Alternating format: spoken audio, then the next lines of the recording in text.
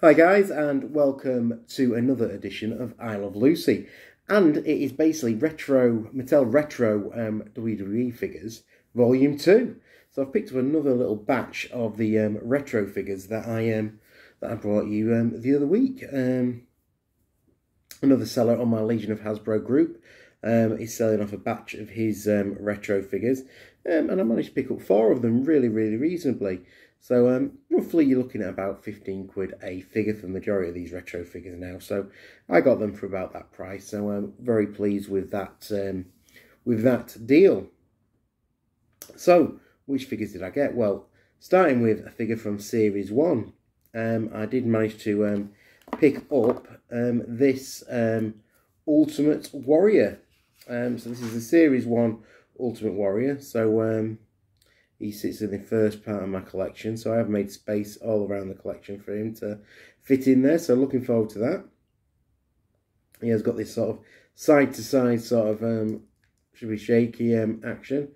Doesn't do anything forward, but he just goes side-to-side, so a bit different to the Hasbro. The one thing I possibly would have liked to see with this Warrior is that there was like a Hasbro with the green trunks. Now, there's been that many different colours and combinations of the Warrior. Doing this with sort of a different colour scheme wouldn't have gone amiss, but I suppose it is a classic look for the Warrior, so you can't complain too much. So, from Series 1, there is the Ultimate Warrior. So, I've still got about 3 more figures from Series 1 to track down. I've completed 2 and 3, so you don't see any of them in the figure apart from when I put them in the collection. So then the next figure I picked up came from Series 8. Now the original figures, there was went up to Series 10 before the latest series that have come out. And I picked up another one of the classic Legends figures that they added into it.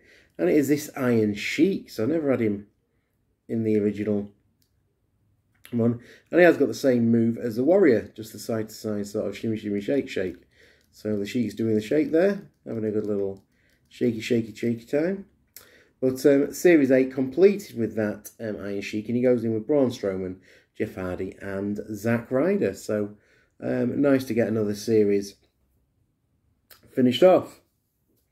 Then dropped into series number 9, and I managed to pick up Randy Orton. Now this is another one of the rarer figures, I do believe, and I think that the seller did me a really good price on the 4 figures, so I was really pleased to get Randy Orton in the mix.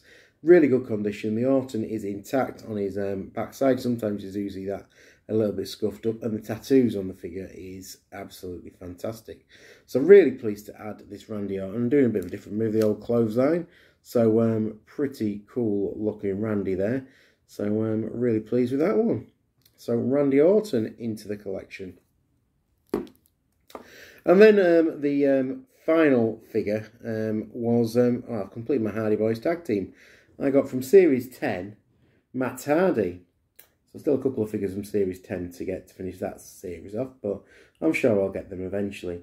So really pleased with my Hardy. He does do the worst move in this side with the old kicking leg, which is a bit of a, I think it's a bit of a naff one, to be honest, with some of the moves they have done, but nevertheless, did want to get the Matt Hardy to add into the collection. So, they are the 4 Loosies I have picked up. But how do they look with the rest of the retro line? So, let's go get them on the display and have a look in the next clip. So guys, there you can see the new figures added into the retro collection. We'll start at the top. So the Ultimate Warrior came in Series 1. So the other 2 Series 1 figures there we have is John Cena and The Undertaker. So I've got the Ultimate Warrior in there with Series 1. Still 3 figures to track down in Series 1. So hopefully I'll be able to manage to get them sooner rather than later. But really cool to add the Ultimate Warrior in. And then the rest of the figures were all newer figures. So we had the Iron Sheik, and he came out in series number 8. So you can see him there with the rest of series 8 in the collection. So it's Braun Strowman, Zack Ryder, Iron Sheik, and Jeff Hardy. Then the next figure I picked up was the Randy Orton. He came in Series 9. I've only got a couple of those figures at the moment. And, well, basically two of them, Samoa Joe and Randy Orton. And then we've got Matt Hardy, and he came out in Series 10 with Diesel. A couple more figures to track down in that collection. But I am working my way into completing some of the older figures. I'm well on top, as you've seen with me picking up the newer collections. So just waiting for them NWO figures to drop in fairly soon, hopefully. And then we can add them into the collection just here. So they are coming very, very soon. But otherwise, really pleased with how the retro collection's coming on. So that's it for now. Let's go and close out this video.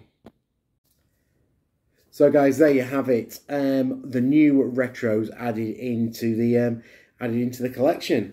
I'm sure you'll agree it is a brilliant collection to pick up. I'm really pleased with the 4 new ones I've got. Taken a few off the list. I do believe that I'm not far off completing the original sort of run of them. I'm just trying to have a little workout in my head. I do believe there's about 16 figures left from the original run of... I'll flip my page over here. The original run of 44 to get. So 16 left out of the original 44. But I am getting to the stage where it is some of the more expensive figures to pick up. So I'll be gradually picking them up. I'll not be going all in on them straight away to try and get the collection full. I'll just gradually pick them up and piece them in as we go along. But as we're on this journey through the YouTube channel, I will keep popping them up on an Isle of Loosey episode. I might wait till I've got a few bundled together just to show you which ones I've picked up, so we can slowly complete them. And I will be trying to pick up the new series as they come out. As I say, I've got the Series 14 ringside NWA exclusive set due any day, so I will get that recorded and showing you as we unbox them. So as I say, if you have enjoyed this video, please let me know in the comments. Let me know if you've got any of the retro figures yourselves. And by all means, subscribe to the channel. I really appreciate when everyone does subscribe to the channel and watch these videos I'm bringing you on a daily basis. Like I say, I do enjoy doing the retro figures, so hopefully you're enjoying seeing them. Otherwise, that is it for today. I'll see you in the next video. Thanks for watching. Bye for now.